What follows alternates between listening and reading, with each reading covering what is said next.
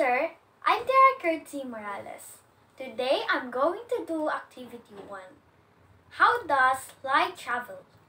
Here are the materials we're going to need. 3 glasses full of water. Cardboard. I don't have a laser. I'm gonna be using a flashlight. Let's get started! Let's do the experiment and let's observe.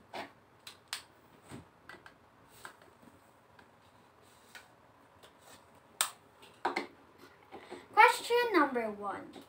Can you see the light on the other side of the glass? Yes, because the glass is transparent.